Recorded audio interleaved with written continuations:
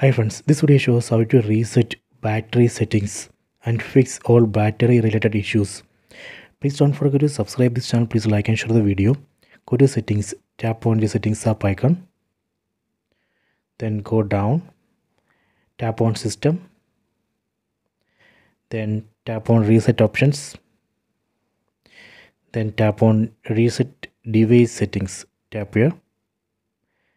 Here you can see this reset operation will reset battery, display and storage settings.